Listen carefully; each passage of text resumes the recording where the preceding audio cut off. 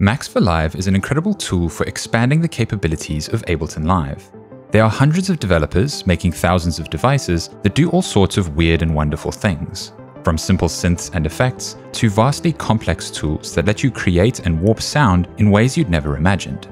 But Max for Live has a problem. The open, community-driven approach to development means that devices are spread across many different websites, blogs, and YouTube channels, making it difficult to find things that stand out. Websites like maxforlive.com do a good job of collecting the thousands of available tools in one place, but the quality is inconsistent, and there are so many things to sift through that it's impossible to know what's good or what even works the way it's supposed to. This is where the Max for Live Curated collection comes in.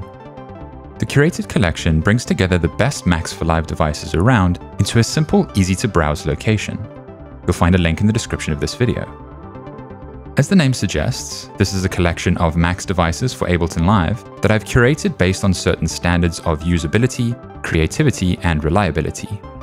These aren't devices that I've made, but rather devices from around the internet that I've discovered in my hunt for creative tools to use in my own music making. In the collection, you'll find a list of devices organized into useful categories. Each entry contains an image, price, a brief description, and a link to download or buy the device directly from the developer. Just to be transparent here, some of the links may be affiliate links where I earn a portion of the sale. These affiliate sales are a really helpful way to keep the collection sustainable and cover costs. For a device to be included in the collection, I will use it in my own music making for as long as I need to determine that it meets the standards to be included. I'm generally pretty minimalist in the tools I use, so a device rarely has to stand out for me to consider it.